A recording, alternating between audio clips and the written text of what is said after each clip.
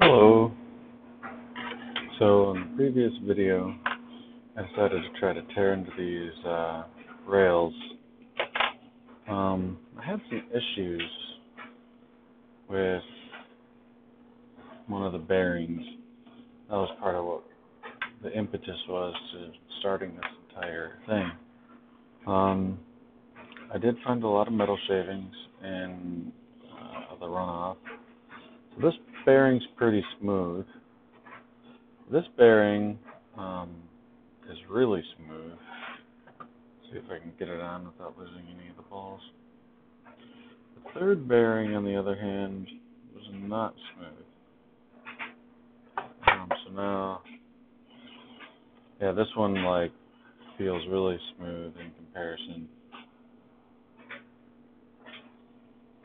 This one feels smooth, but with some resistance, just a little. So I tore this one down again, and what I did this off camera last night. I was just messing around a little bit, but I put a tiny little chamfer on the edge, where you can kind of see that shiny spot on the second camera view right now, the right camera view. What I was trying to accomplish was to get, there was a little bit of a step or a hesitation, I don't know what you want to call it, a lip, where I was thinking the balls might be running across it and not having good luck, essentially. They just a little bit of a sticky situation there. It's a theory I'm running with, at least. So then I just cleaned it off with WD-40, wiped it down, and I recoated it with Teflon lubricant here, the Tri-Flow. So Alex, the fellow that I was watching the original video for, put out a second video where he specifically did use super lube. And in that video, he actually recommends using the super lube a lot more liberally. The lube that he was using, I guess, wasn't quite as thin as the super lube, and therefore he didn't want to put it on very heavily. So what I'll be doing is packing the bearing a little bit better with lubrication, and that silicone, it really does need to dry. I mean, this block feels way more slippery with that Teflon coating. There's still a little bit of residue on it that can wipe off, but I feel like we're more than dry enough at this point. So, without too much further ado here, let's bring our bearings in. So, what I was doing essentially is I have the block here, and I was putting on the end cap.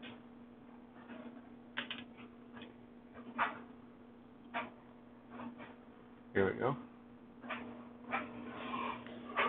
And in that little corner, right here, there's a fair amount of a step.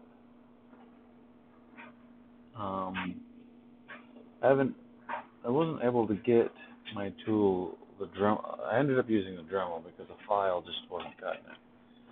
I think I need to figure out a way to grind down the disc so I can get it into the area a little bit better. I wasn't able to get it fully in to that area as much as I would have preferred.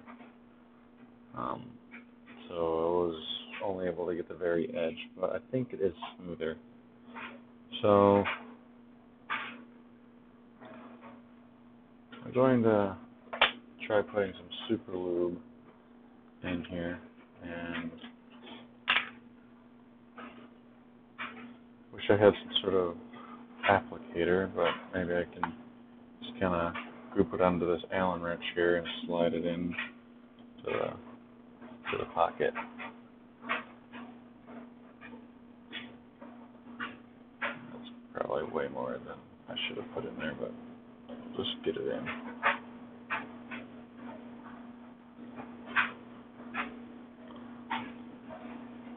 I'll try to run out the extra.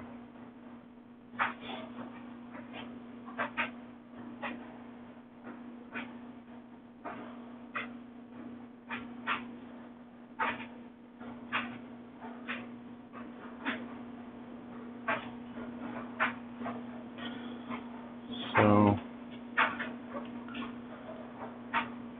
should be good. Put a little bit in here.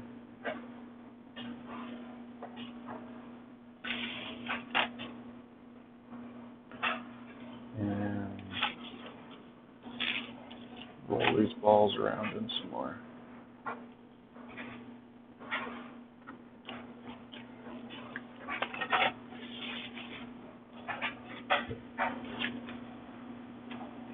One benefit to getting the lubrication all over these balls is they're a lot easier to handle than the dry balls were.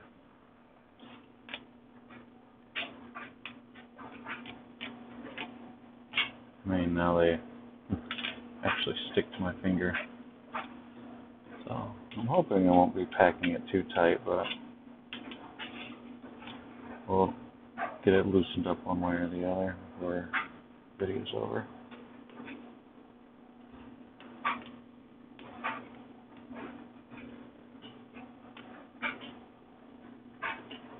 Just trying to gently roll them out of the pile of lube there so they just have a coating on them, but they're not gooped with it.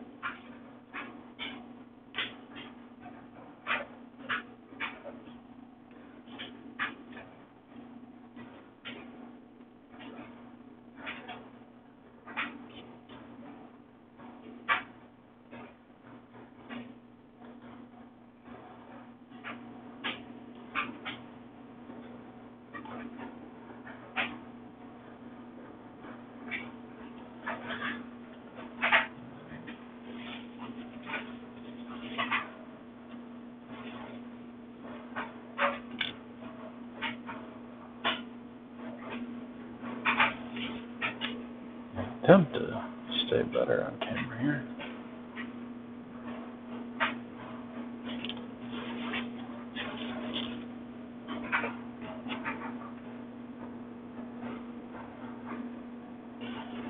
So, hopefully, when this is all said and done, I have a bearing that at least rides somewhat smooth. It doesn't have to be perfect, but it was kind of exceptionally not good before. So, my method is let's just dump a whole bunch of balls in here and then kind of push them into place. Seemed to work pretty good before. And with the lubrication on here, much easier to just kind of dump on here. Then kind of push them into the races.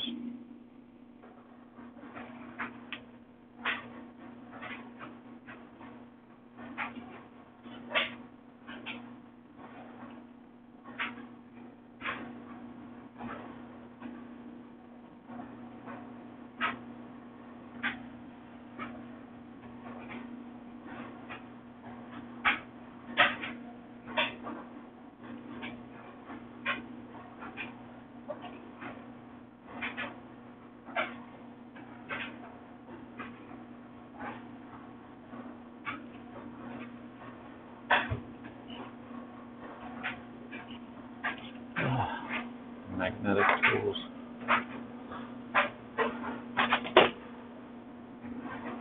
Not sure how all these things pick up magnetism sometimes.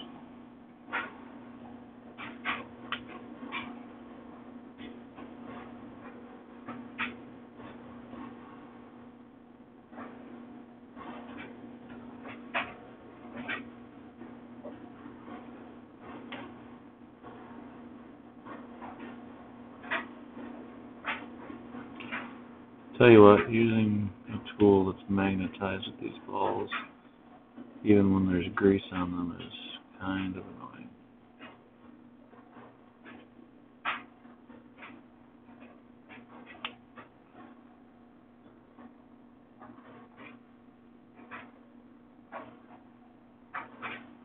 Really looks like there should be room for one more ball.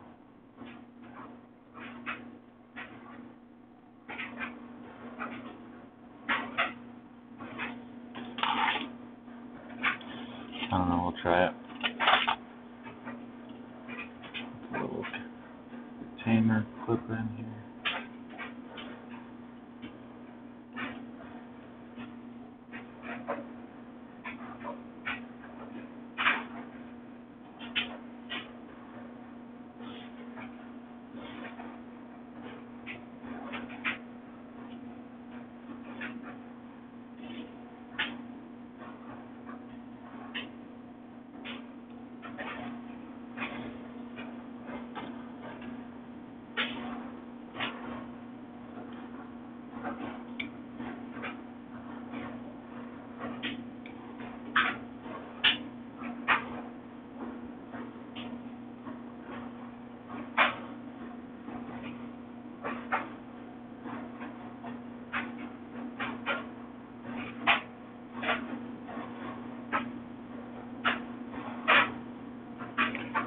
Alright, what's this in here? The balls, there's definitely one too many balls.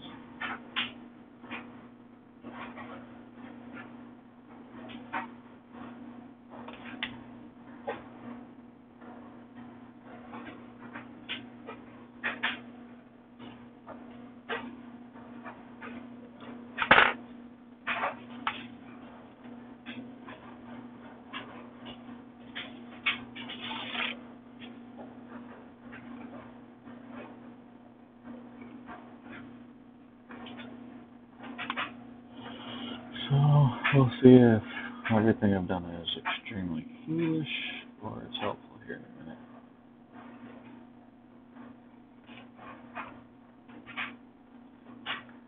If it works, I'll go through the other bearings and maybe I'll Dremel one again, but not really something I recommend anybody doing unless they have an extra bearing in case they do something bad.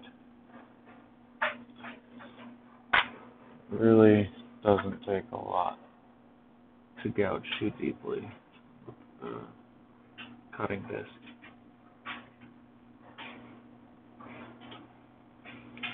After I use the cutting disc to kind of strip away the material on the edges ever so slightly, I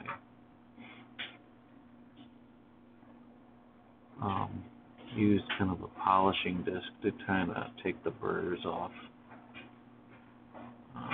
of where I was using the disc. I think it worked, more or less.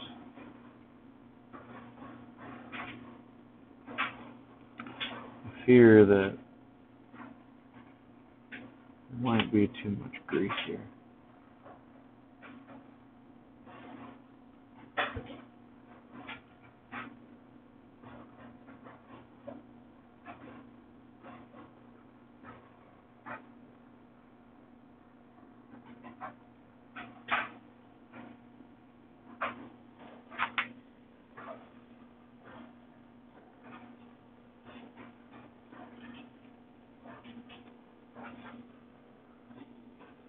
Using the grease definitely seems to take the challenge out of putting bearings in here.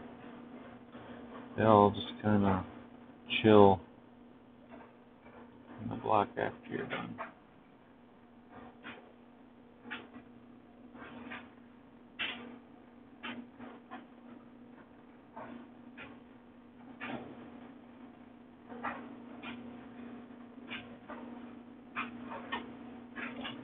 There was little to no lubrication in this block before I started.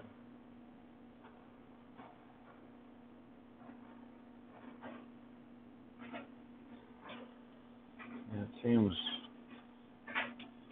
difficult to push the balls around the noose,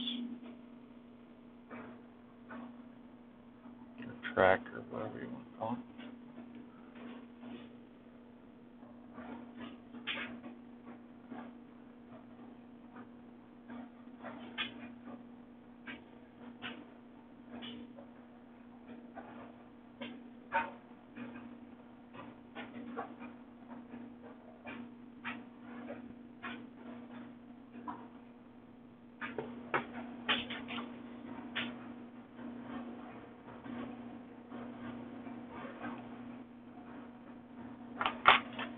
Thought that might happen, although I wasn't quite expecting the little middle piece to pop up too. Guess I should put the end caps on.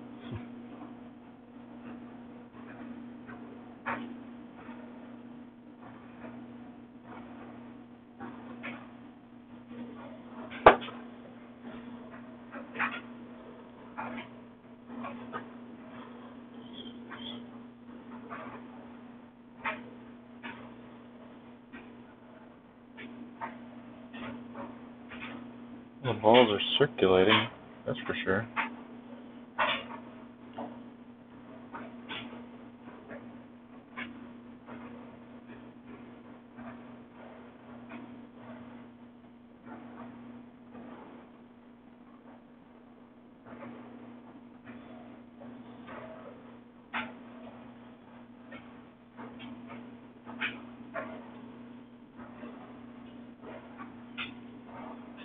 Oopsie. Too far.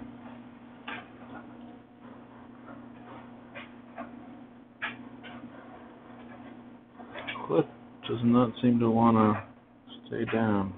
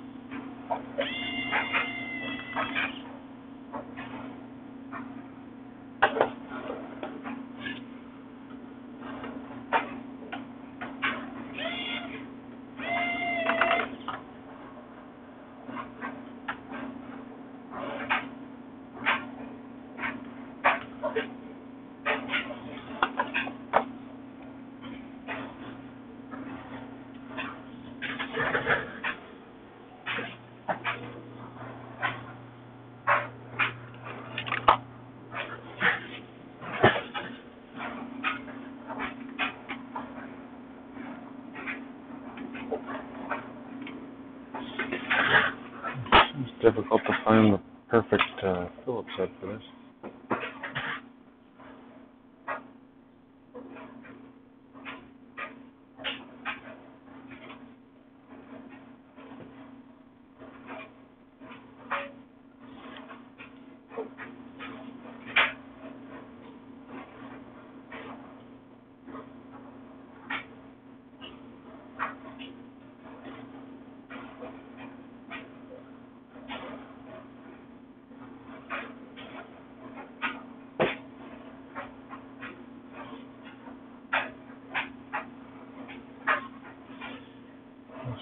super lube is actually kind of leaking out here.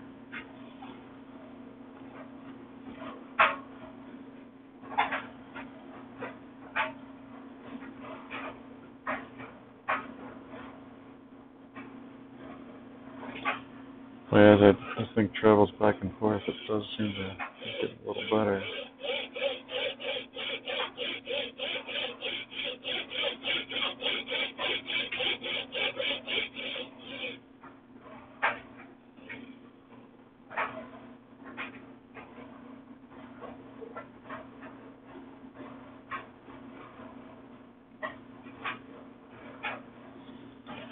These red end caps actually seem to be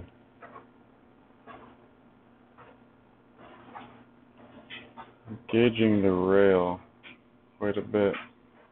I don't feel any movement of the bearing on the rail, which is nice.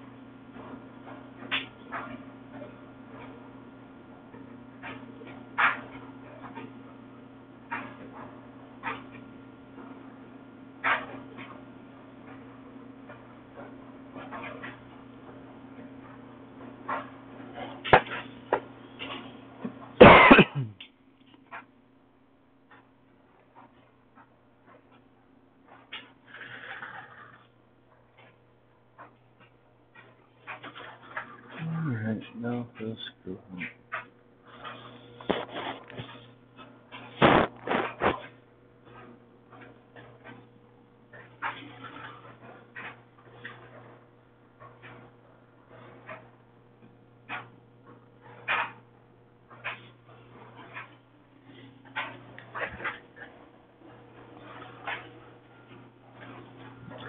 Aha.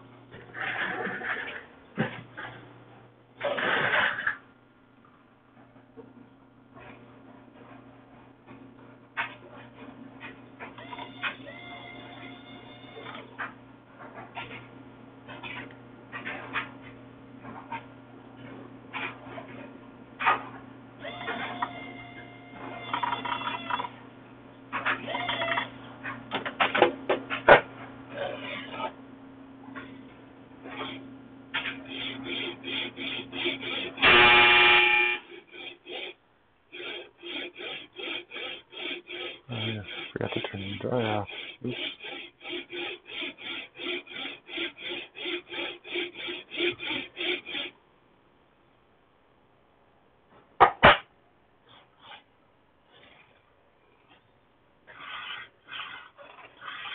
This one glides so smoothly. This one glides pretty smoothly. Like this one, don't even have to touch the rail. This one. Oh, thank you. Hello. Hey, Brian. How's it going? How you doing? Oh, not too bad. Yeah. Did you get to come home at a reasonable hour? Yeah, today wasn't so bad. Like, basically, the previous few days were kind of preparing for today. So, Okay. we had a whole bunch of people from Ford into our shop today. Oh, okay. So, let me catch you up real quick if you're watching the live stream. I am getting ready to copy the link and put it into Safari on the iPad because that way I can mute it. Gotcha. So if you're running it if you're running a live stream in the app, you can't control the volume. Did you stab yourself again? No, just cracked fingers. Oh, okay. I was afraid you had stabbed yourself again. No, I get stuff like that just from living. Yeah, I've got a friend of mine who deals with eczema really badly, and he's a mechanic, so it's like he's constantly messing his hands up. Yeah, so So are you doing did you do the cleaning and now you're doing the lubrication? I kind of somewhat finished this already, and then I messed around with it again. So, Ah, after the first cleaning, I did find tons of little metal shavings in the bottom of the dish. oh, really? Yeah, so there's definitely were not properly cleaned. Got it. Well, it's good that you're doing that. Yeah. So one bearing in particular I had issues with before I started. It was the whole reason I Mm-hmm. got into it. So at the end, what I've kind of ended up with, I've got this first one, which is pretty smooth, and I don't have to touch the rail at all. You know, it just glides nice and freely. Okay. Next one over, as you can see, the rail moves and not the bearing. But if I hold it, it's still a pretty smooth travel. It's just got a lot more grab. I'm thinking it has to do with these red caps and some. Okay. Now I'm watching probably the wrong live stream then. Hold on. Oh, there we go. I was a couple of minutes behind. Gotcha. So now I can see so the caps are causing problems. I'm thinking the caps are grabbing a hold of like this one as the cat well, as it comes down. Uh, I mean, it doesn't really grab at all at the rail. And I think the idea is it's supposed to be like squeegeeing out any kind of debris that's on the rail so it doesn't get into the bearing. And it looks well, like it does do that. Like it's not completely not making contact. It's just nice and yeah, maybe a wiper. yeah, it's essentially what I believe this like the red block essentially or red piece just essentially wipes the rail as it's going, and I feel like the wipers on the see Or this the other one, ones. yeah, so on the second rail one wiper seems fine. They even got a channel to collect all the like grease as it goes down the rail. Okay. Is it on backwards? I don't think so. It's the way it was on when I received it, at least. So, I mean, that but doesn't mean it's on backwards. right, but there are little indents in the back that kind of match up with indents on the green block. Well, there you go. So, but I So will. the green block is the bearing retainer. The red block is the wiper. Right, yeah, the green block has the pieces that like recirculate the balls back into the into the Into the carriage block? yes, thank you. Okay. Sorry, I'm finally eating dinner now. Oh, no worries. You back home? I am. I got home a little while ago, but it's the running around trying to get all the stuff that didn't get done over the last couple of days. Yeah, I understand that. And then went and picked Corwin up at work and ended up getting into repairing a set of drawer slides.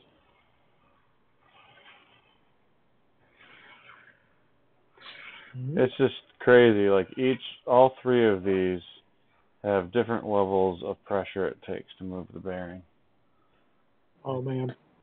And I'm not really sure what I can do. Like, they're all at least moving smoothly now. Like, this bearing was moving in fits and jerks. Yeah. Are they moving reasonably smoothly though? If you move slowly, do you feel catching? No, I mean, I do feel a tiny bit of the balls recirculating a little bit, but nothing like it used to. And I can see the balls circulating in the track. That they're doing well. Okay. So, I think my dremeling the edges, putting a tiny little chamfer on the block, really is what did it for this block. Really? Okay. There was a problem with the block and you ended up doing a little bit of light machining on it? Yeah, essentially,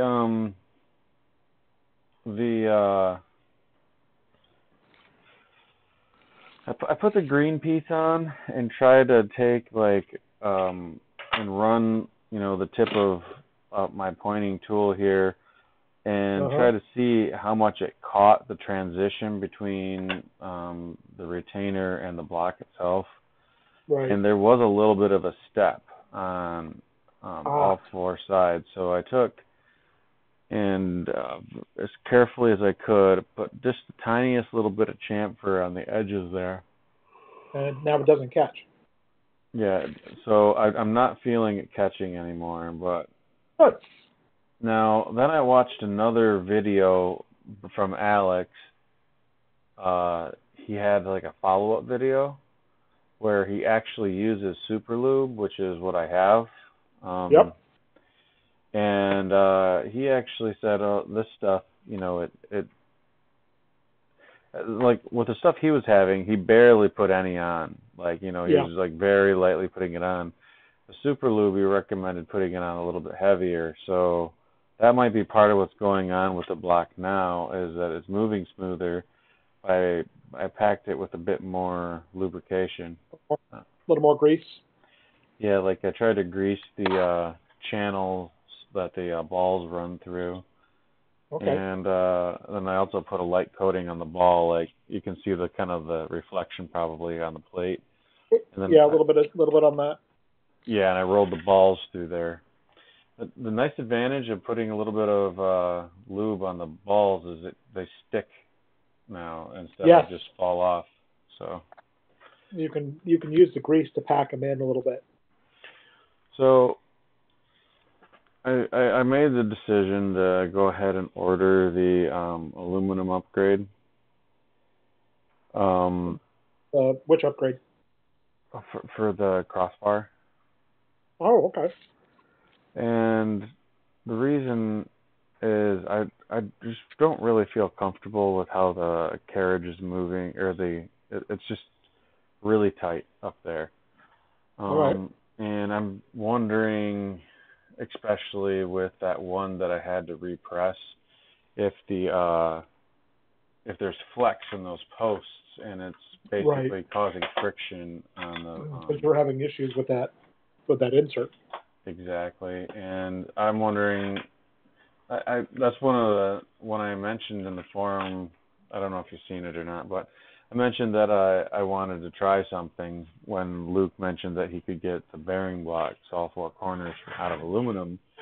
I was thinking if we replaced all of them and we have nice tapped straight holes, I was wondering how much friction would be taken away from the belt.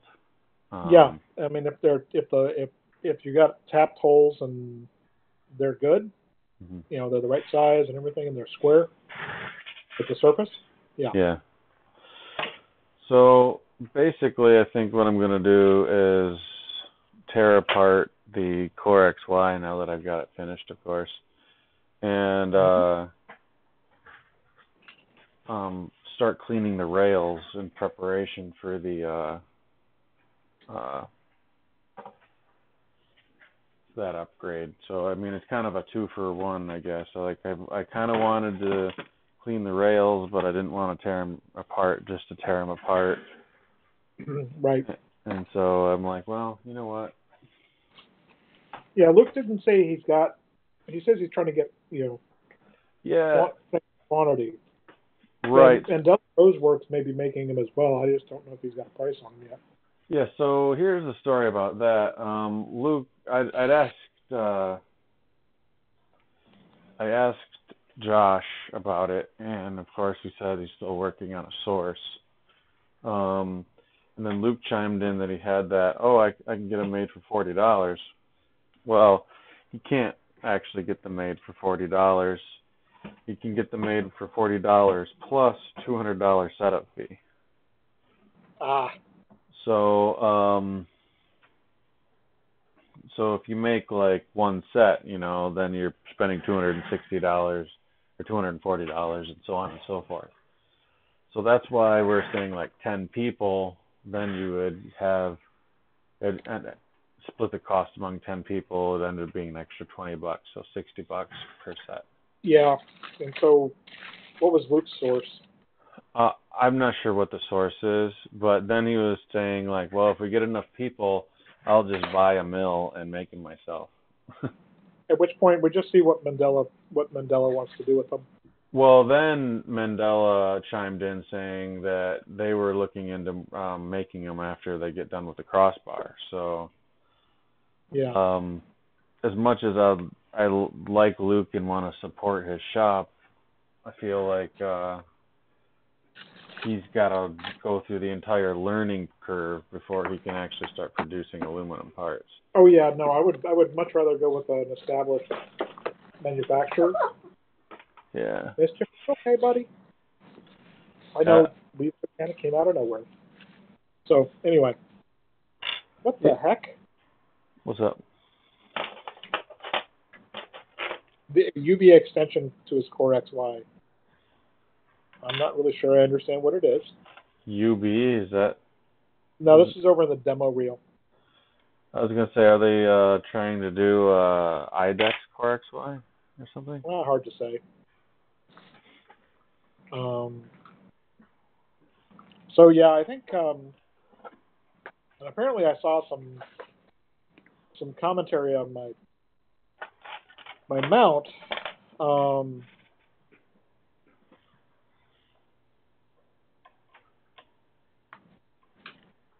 So it says, oh, well, I can't. It doesn't clear the CoreXY, and it's like cancel. Levi, get down. Oh, that was Levi who triggered Siri. Never mind.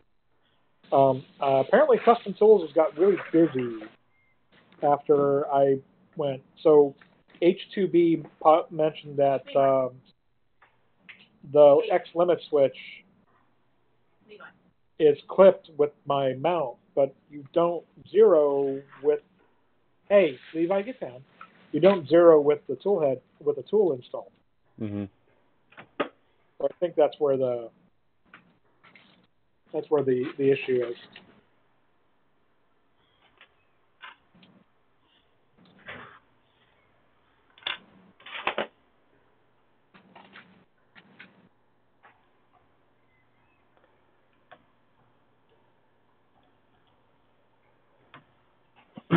Yeah, I figure I'll tear the rails off, It's a shame. I really do like the look of the carbon fiber bar, but I don't know. I feel like before I get too crazy with this thing, I really need to figure out why this isn't moving well.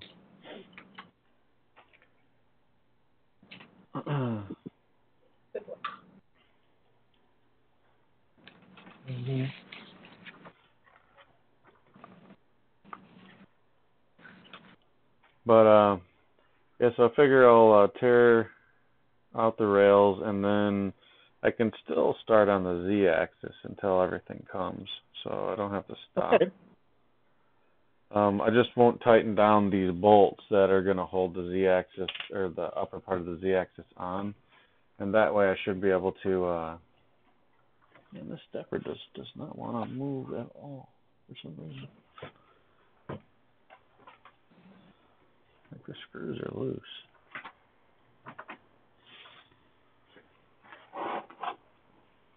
So, you just got the ship notification. The ship notification for what? For the, my Duet 3. Oh, nice. 86. And I just, there it is. Okay. Too many apps running, not enough stuff.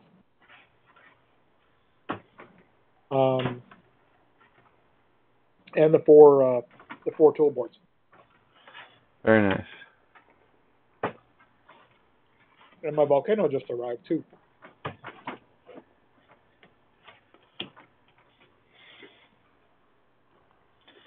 I still really like the idea of Luke's boards, and theoretically, his boards should be in, I think, this week or something like that, or maybe early next week, somewhere in that I thought he ballpark. was having delivery troubles because of the stuff going on in China. I know I am. I messaged him about it about 2 or 3 days ago. Let me find it. It I all still think blurs the carbon together fiber anymore. bar is nice. What's that? I still like the carbon fiber, but apparently, if we could just figure out a better way for those inserts. But yeah. Yeah, you don't home your XY or home your machine with the tool installed. Right. Use an empty carriage. Did you see that spider cat that I sent you? Spider cat? Silly video. Somebody was using a laser pointer and running it up the wall, and the cat was climbing the wall to get to it. Oh. It was a faux brick. It was a brick wall. Yeah. You've seen it, right? I've seen at least a video just like it, if not it. Yeah.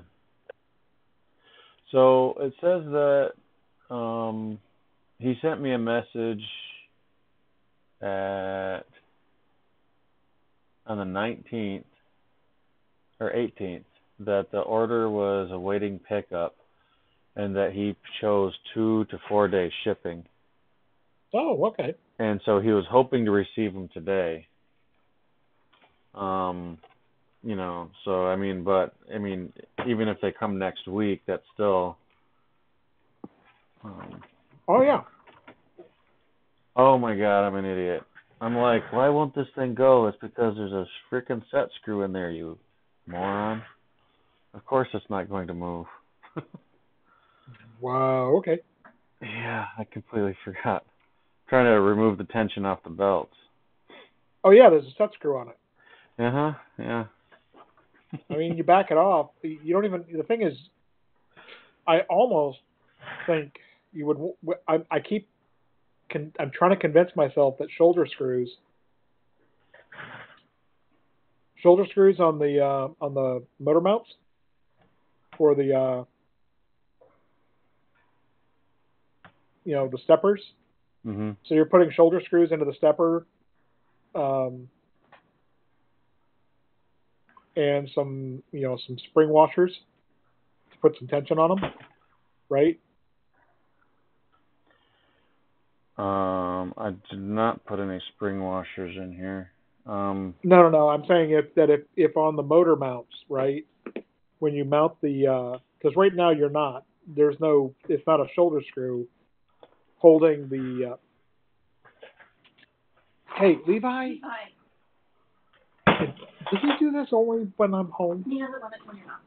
Huh? He was doing it this week too. Just No. he just meowed at you. No. Oh. Hey. Get. Yeah. I think they're out of food. I'm not gonna feed him right now. Huh? I'm not gonna feed him right now. You're gonna wait till he's a good boy? I'm not gonna do it immediately after he's done that. Good. Do not reinforce the behavior. Well, you do realize that you're going to get punished for being gone, right? What's that? So you do realize that he's going to punish you for being gone, right? Oh, I mean, he's already sat in my. I didn't even get the bag opened, and he decided to claim it, so he was sitting on it. So I couldn't even unpack my suitcase.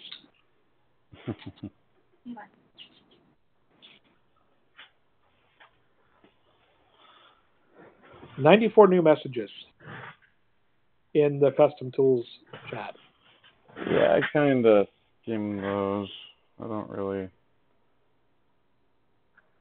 So H2B likes the Humera mount, and with the fan, it's only 90 millimeters wide, which is not bad at all considering you got 140 millimeters to work with. Excuse me.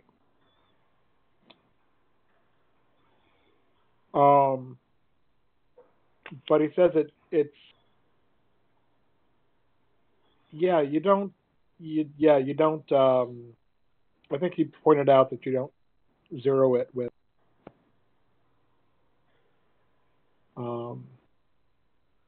the tool installed. Yeah, they were saying earlier you don't want to like home it. Hey, Oh, hey. Hey guys. How's it going? So no, I wouldn't want to. You home it with the carriage, and then with only the carriage, and then all your tool offsets are based on that home. We picked up my fiance picked up all the panels tonight. Oh yeah. Nice. How'd they come out? I'll have the ones I've seen so far look great. I have to go through all of them probably tomorrow. All right. But she's got D&D. I don't know if I'll be able to ship them before Monday or not, but we'll see. That's fine. Oh darn! No, don't. I need you to ship them by midnight. No, I'm just kidding. All right. Yeah, don't interrupt. I'll drive it. Those are so hard. I don't know about you guys, but when I had a regular game, you didn't miss it. Otherwise, your character something bad happened to your character. Well, so and this is funny that this is going to be on the YouTube thing, but so tomorrow is hopefully the pinnacle of this adventure. Nice. And hopefully we do not die, and there appears to be at least one dragon involved. Is it an actual dragon, or is it a wyvern? It is, in fact, an actual dragon. It is a blue dragon. So are your characters named characters? Yes. So what level are they running? 7. 7th level? Yep. Against a dragon? Uh-huh. How many? About 6 of us. Yeah, you're toast. We're hoping that we can do something. There's a plot twist that we're hoping to pull off. Oh, all right. Well, good luck on that. So I already consider a success. We rode dragon whelps up to a floating castle like badasses out of heavy metal. Oh, geez, Corbin.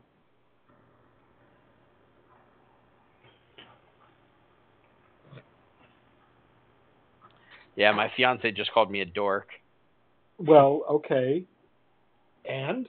You think she didn't know about this? Yeah.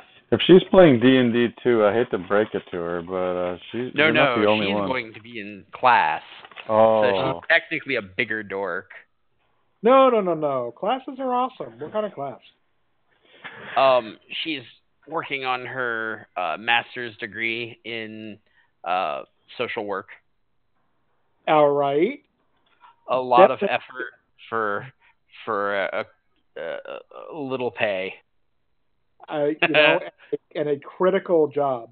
A critical, Oh yeah, absolutely have the highest respect for social workers. the stuff that she does, that she already deals with. If somebody asked me to deal with it, I'd be like, nah, fuck you. Yeah. Anyway, Stevie, And demonetized. Sorry. I was not monetized anyway, but yeah, yeah, I'm gonna get buku bucks out of, like, you know, my 14 views that I'll probably get for the lifetime of this video. Anyway, have you started your build yet? Not yet. The thing that is holding me off is actually, and I think I told you guys this. I found the most fantastic deal on a granite surface plate last week. yeah.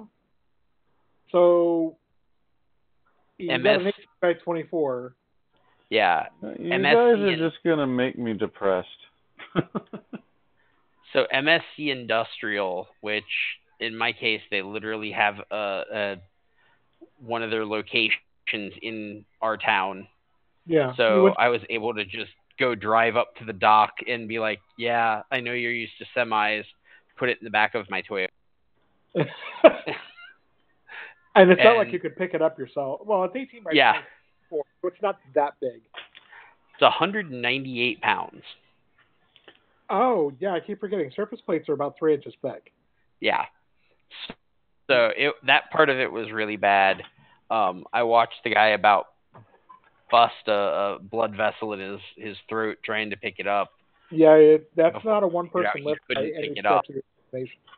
But it has been in the back of my SUV since Monday, and there's no sign of when I'm going to be able to get it out soon. Good for your gas is it a mileage. rear-wheel drive? Yeah. Well, that's good. I mean, if you're up in the northwest or northeast and you got snow and ice, that's good. Leave it there until spring. No, but that is what I need to start my assembly. Oh, well. Anyway,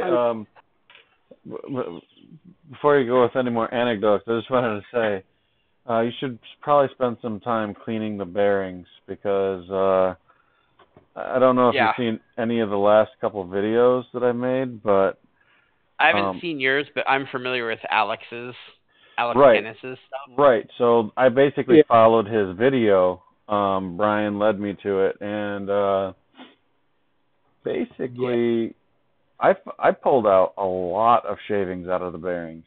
And now I'm tearing everything apart so I can get to the rails. So the rails I had already mounted. Because I went to go start on the I went to start on the Z-axis, and just one of the bearings were just terrible. So I started cleaning them, and no, I mean the movement was really quite terrible. Ugh. Well, the other thing I'm waiting for is I ordered the aluminum crossbar. Yeah, I just did that too. I'm getting ready to do that too. In fact, where's he got that listed? Where's the Mandela Rose works? Yep. Yeah, I ordered one today or yesterday, or I don't know, very, very recently.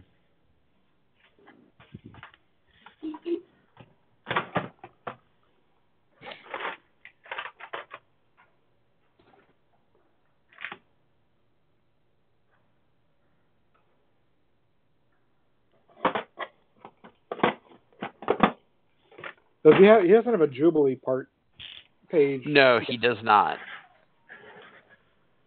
All right, where's you just follow the link that.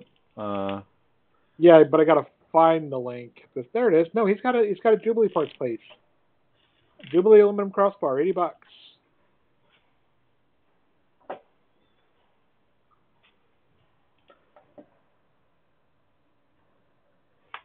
Well, this isn't good. And I already have the now the limit switch. What's the difference in the limit switch? Yeah, that annoyed me. I guess basically the other one's not going to fit because it wasn't measured out right.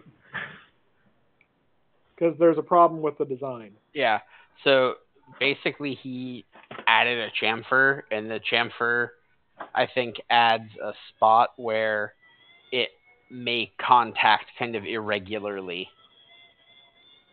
Right. And is there? I haven't finished. I've caught up with all the Discord yet, and he's getting ready to do the motor mounts and whatnot as well. Yeah. One of the things that I mentioned to Josh when he started doing the aluminum motor mounts is he cut the thickness on them. So instead of the motor mounts with the, he didn't do all the machining operations of the motor mounts to match the 3D printed part with the counterbores and whatnot. And it's like, Josh, why did you take the counterbores out? That kind of thing. Because, a counterbore, so he made it thinner, so the you end up having to put standoffs into the motor mounts, so your pulleys are sitting on standoffs. Or on spacers. Oh, that's not good. Because you got to add some 3mm spacers to them or something. And they're M4. They fit inside of the shoulder bolts, right? Yeah. But you've got a spacer sitting on spacers. Sorry, has to do it. It's a requirement. So there's a spacer sitting on top of the plate that the pulley then sits on. And you're still using the offset blocks for the two different sides, right? Right. Because one's thicker than one side is thicker than the other with that offset block. But the motor plates are identical, but they're just mirrored, right? Okay. But because they're thinner than the plastic plates, so the plastic plates are 9mm thick, and he used 6mm thick for the aluminum. What? I was gonna say, why wouldn't you just have it milled from a thicker piece? Start with a 10mm. Yeah. Start with a 10mm piece and work it down. Yeah. And use your counter because you got to cut slots and stuff like that. But milling it, once you're using end mills, you're using end mills, right? Right. And you can do all the counter bores and you can do the taps and things like that. And tapping directly into these things is easy because it's 6061 aluminum. You can tap that all day long. Yeah. Don't take that wrong. I was talking about actually cutting threads. Yes, Miss Jim. I have a lap. There you go. So yeah, that's something, especially when the crossbar is 9mm thick, right? Right. So why are we not just matching the aluminum or the plastic parts in aluminum? Yeah. Now, I can see making adjustments so wherever the inserts are, you remove the cutouts for the inserts, right? Right. And in place of that, where the inserts are, you spot the hole and you just drill out the tap and you undersize it, right? Yeah. You're running the tap size. So if I remember correctly, 2.9mm is the drill size for an M3 tap. Yeah. Yeah, I'm not sure. I'll talk to him, see what he says. Well, maybe get him on the... My guess is that he had a bunch of Mike 6 hanging around. He had some scrap. Right, because he made his bed and some other stuff for the first one, so my guess is he probably had some Mike 6 hanging around or just general ATP and made it from what he had. Yeah. Also figuring that if people are buying Mic 6 for other stuff, they can do the same. I suppose. Naturally, I stripped the hex head on this one in the carbon fiber. But I was able to use my Dremel to cut a slot in it for a flathead. So here's a quick trick that might work. Oh, I got it now. Just for future reference. Okay. If you strip your hex nut or strip the head on a hex nut or a hex screw, grab get a Torx driver, and you can usually drive an appropriate sized Torx driver into it enough to get it out, and then you toss the screw. I already had, that would probably work. I already had my Dremel out though, so it wasn't that big of a deal. Yeah, I mean, if you've already got it, so. Actually worked really well. I just really carefully held the grinding disc, and it was a perfect width for a flathead, my big flathead. It does.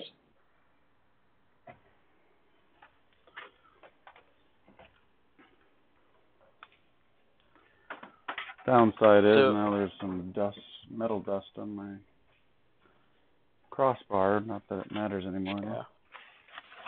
So is that the electric screwdriver that everybody is talking about? No, not exactly. Go ahead, tell them about it. Well, I mean, this was what Brian pointed out to me. It really should be his honor, but essentially it's the same thing. But instead of having to spend $100 or what is it, about $100 for that special one? Yeah, they're the ones about Yeah, this is $39.99, and I'm pretty sure it works exactly the same way. Well, it's got buttons instead of so it doesn't have an OLED display, and it doesn't auto drive in the direction that you rotate it. You have to push a button. Oh, I didn't see that part of it, but I was gonna say I don't know if I can do that. Buttons are complicated, man. They are. So I got a ship notice today from Duet.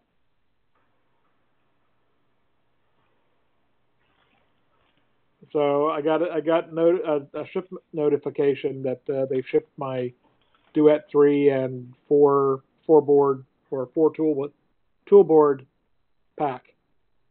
Cool. I'm really curious about the tool boards. At some point, I may spend the money on it. I'll at least once he publishes the files for it, start taking a look at it. Because my thought is you could probably run Clipper and use them with Clipper. You probably could. I mean, it's got a Cortex M0 on it. Yeah, and it's got a 2209. So, and it's got a bunch of inputs. Yeah. So my thought is then that becomes the via SKR 1.4 and those. But then again, it still would be more expensive than the 2 SKR Pros that I have. So yeah, if you're going to run 2 SKR Pros, that's going to give you 12. Yeah.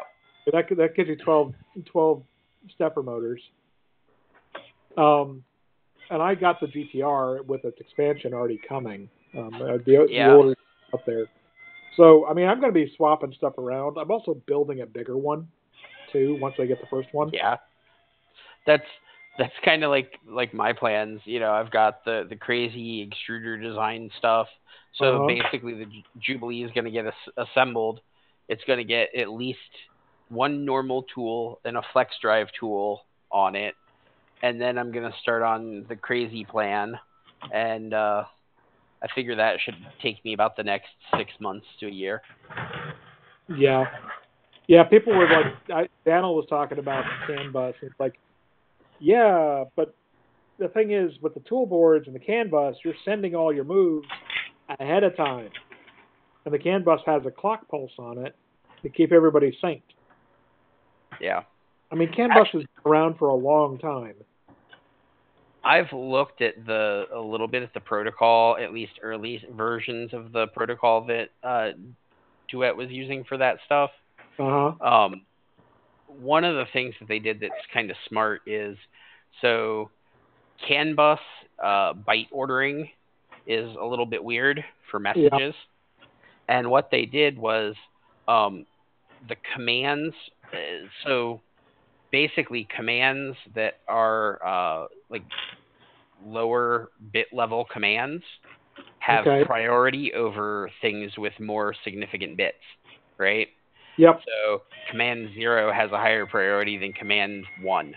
Well, they use the lowest level commands for basically shutting down temperatures from the sensors and like heartbeat signals. Yep. So that even if your CAN bus is really, really chatty for some reason, you should be getting the most important things. And then all the boards are designed to shut down if they stop reporting temperature. Right. So and that makes really good sense.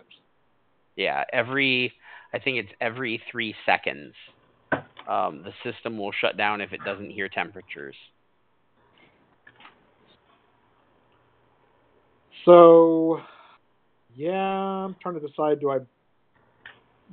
and was that was in machine hardware, wasn't it, that Mandela was talking about it? Which part? About the new, cutting the new bit. Whoop. All right. I don't know. What's wrong? I'm just trying to get some timelines.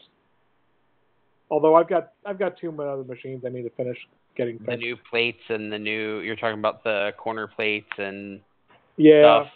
Ooh, Daniel went ahead and did it. He printed a new carriage block and added it looks like he got the BL Touch to mount. So why did people want to go with the BL Touch over what we were already using? I missed that part. Because he kept crashing the limit switch. So one of the things, apparently, he's made. All right, I want to see what he's talking about. So this is from this afternoon.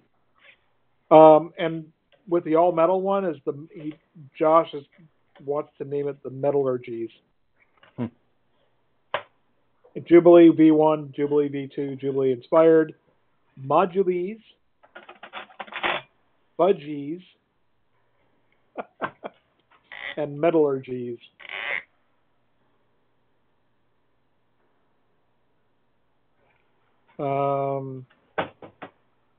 So Daniel posted, made some progress with the BL Touch, and it's having all kinds of benefits I did not anticipate. Example, Z-align tool to tool. The BL Touch makes it easy to touch the plate that the nozzles are going to later touch and get absolutely correct offsets between the plate, the print surface, and each nozzle, working on the script right now. Also, I've crashed it already. And the way I mounted it in the carriage, it pops itself out of the way. Less than a second to snap it back into place. No damage. And he's going to post the STLs. I thought the BL Touch would have been, with the probe retracted, would have been completely out of the way anyway, no? Well, I think he's crashing it. Yeah, I think he actually crashed the head into the side of the... Full on just drove it into the plate. Yeah. But I like the picture. I like the color he's using for one thing. So yeah, it slips in there. My concern is that if it can pop out, what's the repeatability? But I guess as long as it's initially secured.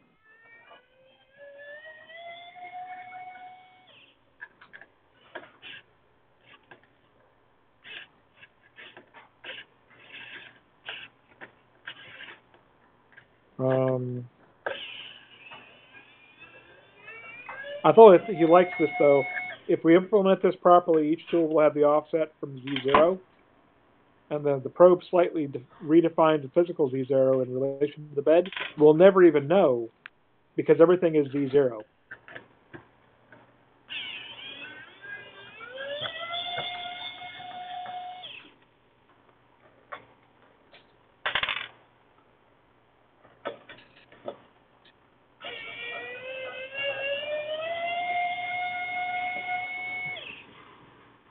Oh yeah. Now I was watching one of Thomas Solander's old videos on his sensor video he did with the induction versus capacitance versus contact. Yeah. His sensors. Ugh. I'm not sure I necessarily agree with all of his findings, but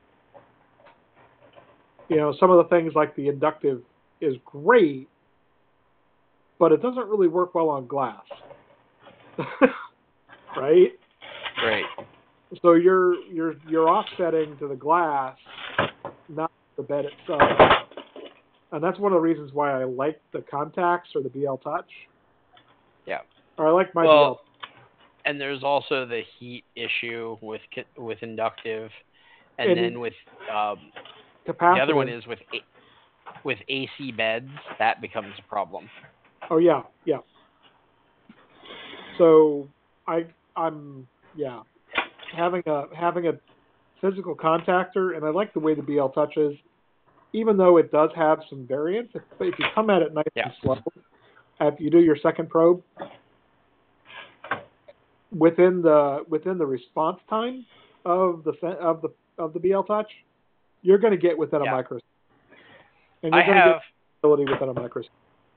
On my existing printer, I have a piezo sensor. And it goes on the nozzle. So it's basically got a little white foam pad with a hole in it, and that goes on the nozzle, and it goes around and touches. Works great. Is a little bit faster than a BL Touch because it doesn't have to stow and unstow the tip between moves, right? Yeah. So I can just go down through and tap, tap, tap, tap, tap. The problem with it is any little plastic, and you can only do it while the nozzle is cold. Yep. The bed can be hot, but the nozzle has to be cold. Yep. And even if you do it with the bed hot, I would worry about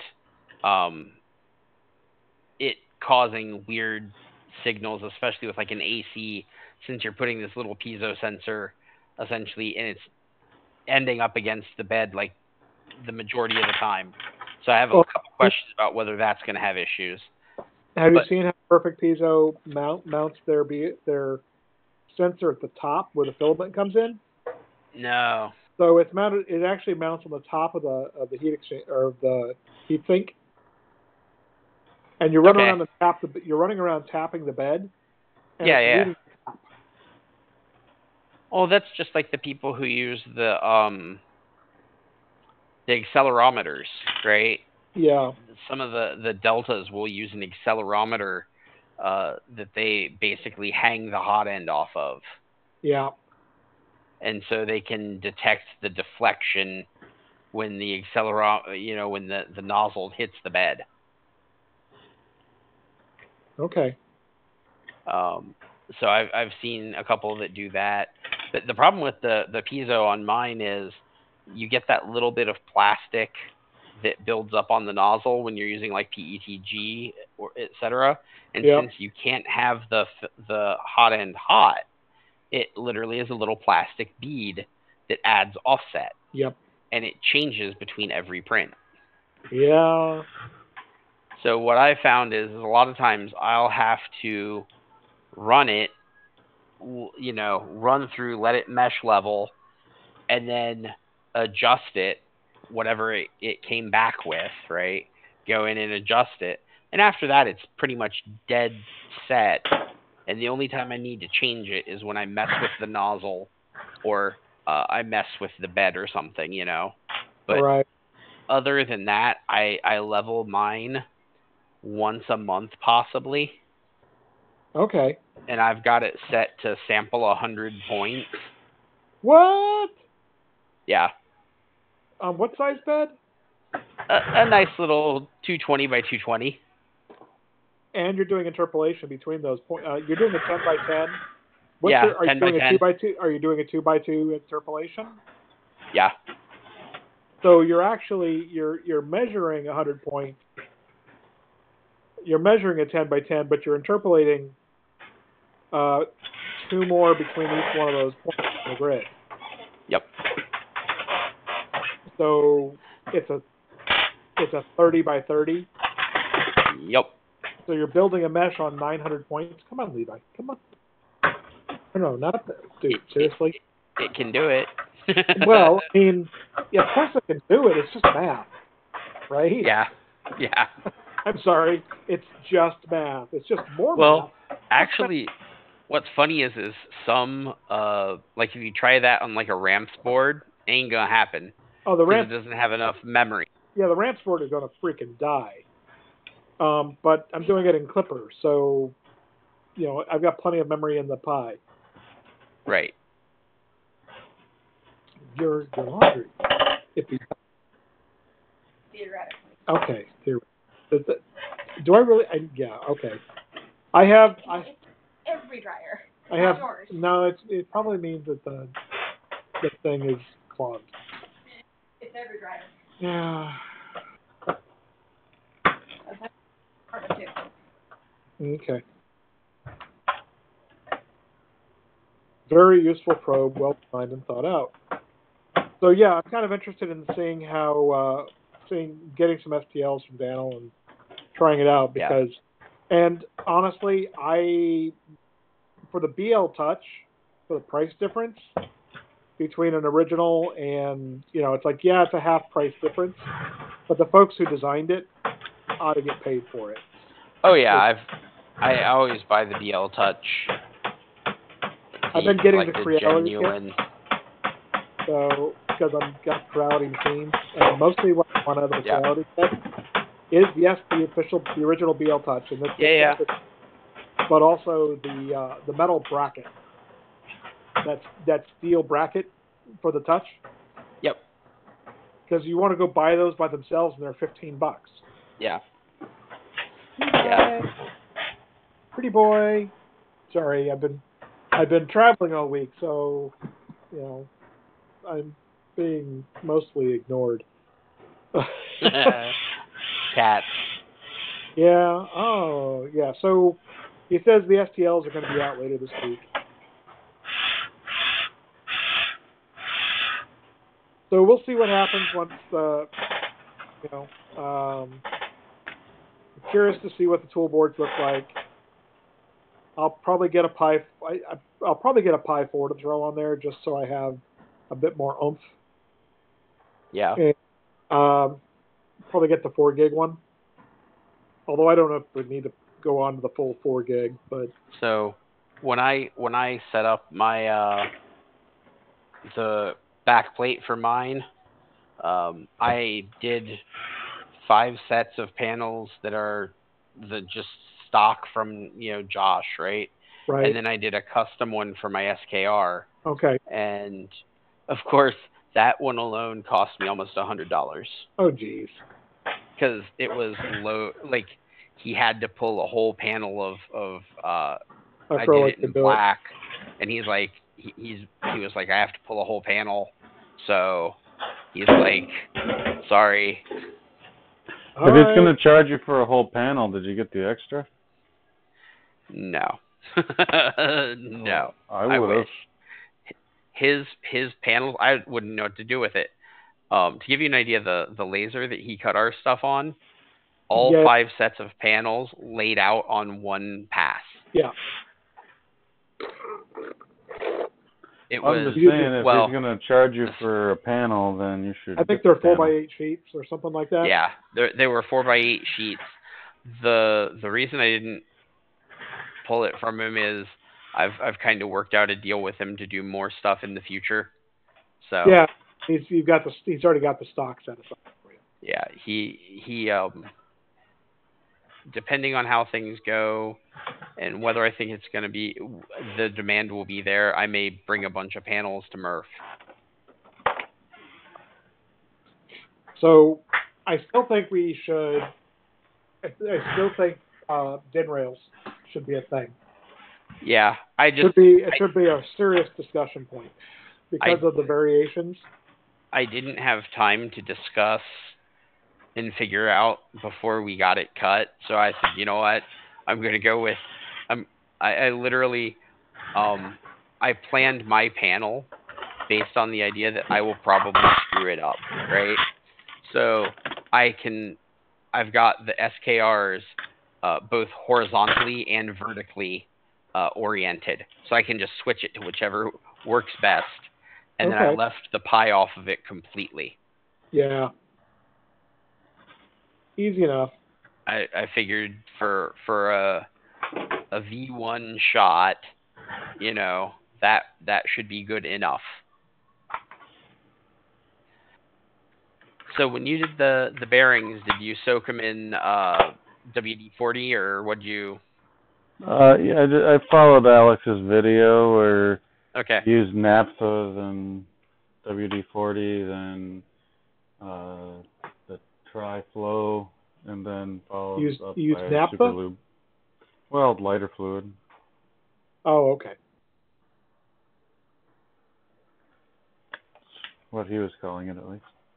Well, yeah, just don't do it in the house. So or have it well ventilated. Well ventilated? Well ventilated, no sparks. Yeah, I wouldn't do any of that stuff in the house because I use gas heat. You take all the adventure out of this stuff. No, I've put out too many fires. Thank you. So I've talked with Josh about the idea. You know how we have the 8mm ball and then the pins that everything sits on, right? Yeah. So Cerakote? I'm gonna Cerakote them. I'm gonna send some out and get them Cerakoted and probably send him a set. Okay. What is it gonna cost per ball, you think? I don't know yet. That's the part where it's gonna. I'm prepared for it to hurt. I'm guessing the place that I was talking to, the smallest stuff they do is $20 or $30. So I'm guessing I'm gonna be between $30 to $60 per ball. Well, no, for them to do a set of parts. I don't know how many they'll do, so I'm gonna talk to them.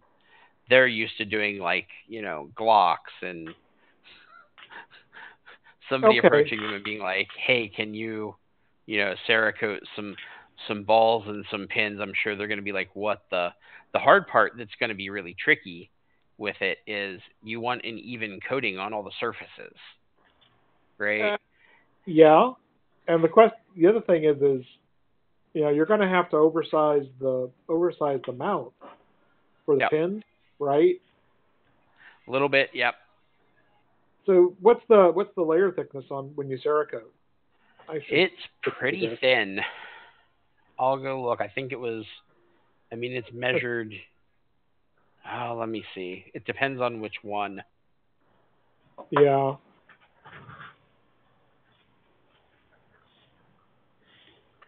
What I'm looking at is their. What do they call it? Cerakote.com. That's not who you're doing it to, is it? No. It's the Elite series. It's finding It's finding somebody who can do it. Right. They'll sell you all the stuff to do it yourself, but good luck with that. Yeah. Okay. 1 mil is the typical thickness. Got it. 1 millimeter or 1 micron? No. 1 mil, so okay, yeah. 0.001 inch. Yep. Sorry, I work with metric way too much. All right, so we got a place up here called ThreatWorks. Here in Newport News, right off of Langley. Okay.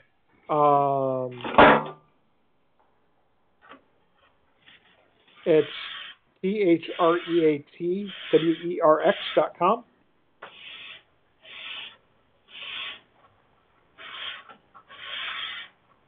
What is it again? ThreatWorks. So I have a question for you. REAT. Yes. My y-axis bearings, they actually slide around pretty good. Yeah. Yeah, way better than the. They have the other bearing on them though. Okay. You know what? Remember, like they're longer than the other bearings. I think they might have. The larger block. Right. Those blocks seem to be. One of them especially is like butter, and the other one's not too far behind it. And I'm kind of hesitant to want to rip it apart, to be honest. I mean, if I don't know. What would you do? that could be a thing.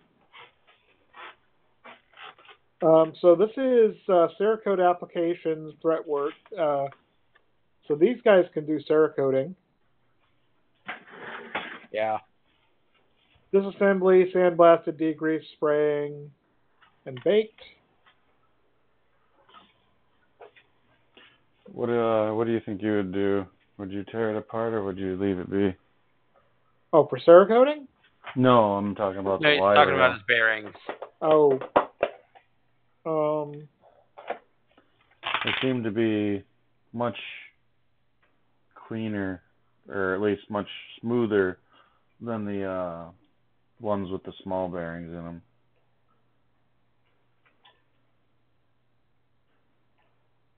I mean, you are cleaning them, right?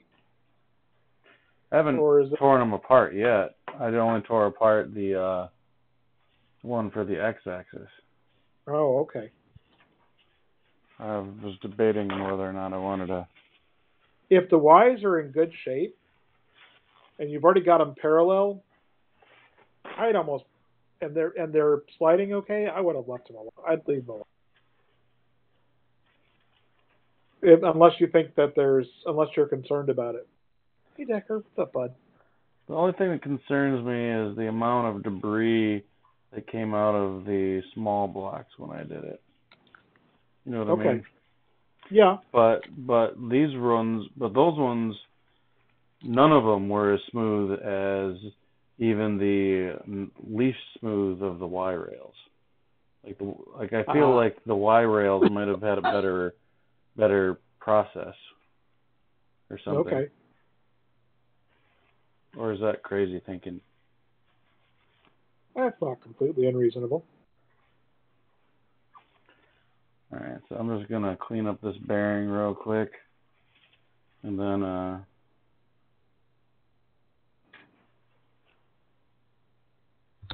So I just posted in the group chat where I'm probably gonna go. Yeah, hold on. what do you mean where you're gonna go? Road from me. Huh? They're like right down the road from me. Oh, okay. But if you want to be impressed, there's a video of their ASTM D4060 testing, which is your like abrasion resistance testing, and it's crazy.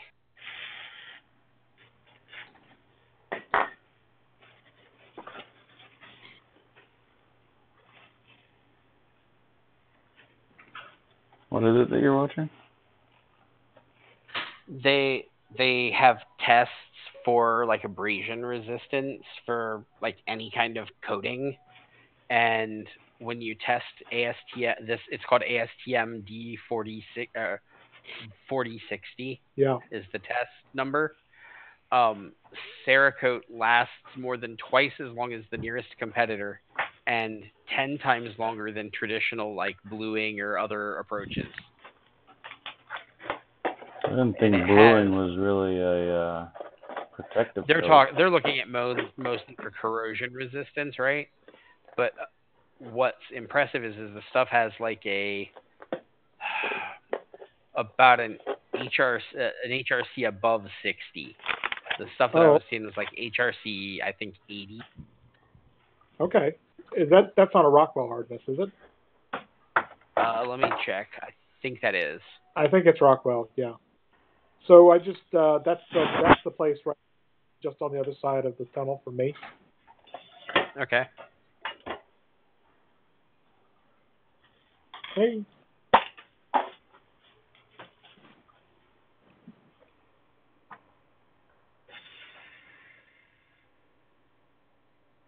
Oh, and the other thing that's really neat about Cerakote beyond like the hardness and the those aspects of it, Yeah. it has a friction coefficient lower than Teflon. Really? Yeah. Interesting. Because when I mentioned to Josh, his original concern was he's like, well, when we tested the like coated ball and pin, they tested coated pins and what they came away with was that it just wore the other part more, right? Well, Because yeah. the ball was, and it was also a rougher texture. Right. And so he was like, well, if you coat it with this, is it just going to be more abrasive against the other part? And I was like, well, nope. Actually, both of them should be more like Teflon and even harder than what they are now. So, yeah. I mean, what I'd almost want to do is, if this were an engineering stand or something like that, is you make up a tool changer assembly. yeah. And that you don't even necessarily have to get a full on all you do is you just put it on a single y-axis and you line them up, and you just basically have it do a pick up release, and do it 10,000 times, right? Yeah. And then you just inspect it at that point, because all you're really looking at is you're not once they're engaged and locked, you shouldn't be seeing any additional wear at that point. As in the runtime on it. So just I'm sure there will be some, because it's a mechanical joint, right? Hey Brian. Yeah. Check out probably after the lag, of course, but check out the video. You can After the lag. Yeah, after the lag, you'll see a little pan that I've captured the stuff. Oh in. Yeah. Oh, that's what you got out of it? That's 4 bearings. So those are the 4 smaller bearings. Okay. I hadn't emptied it out since I cleaned the other ones. Yeah, you got a bunch of stuff in there. Yeah, that's why I'm torn about wanting to clean the other ones, because Yeah. Well, the other my other thought on that is A, what are you gonna hurt, right? Yeah, and you're gonna you're putting B, the new. At worst, if you had to do it later, think of what you would have to go through to do it later. Yeah. Well, you've already got the belts all off, right? And you already ordered an aluminum crossbar, right? True. So you're gonna have to realign the carriages and the crossbar. So I may as well do it. Yeah, the rails I plan on I'm not gonna unbolt the rails. I'm just gonna. Yeah, leave the rails alone. Don't move the rails. Right. You dropped your phone on the cat. I dropped my phone on the cat. Poor cat. Okay. All right, but I think I'm going to call it there. Your All watch. right.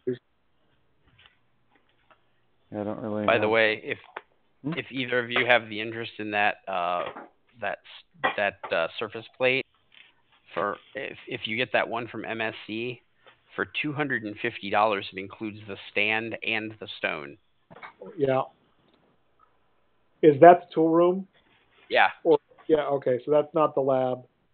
No, it's a grade B, so I didn't Okay. go crazy. But for a grade B, most places I looked at, the stone was at least, the plate itself was at least 300.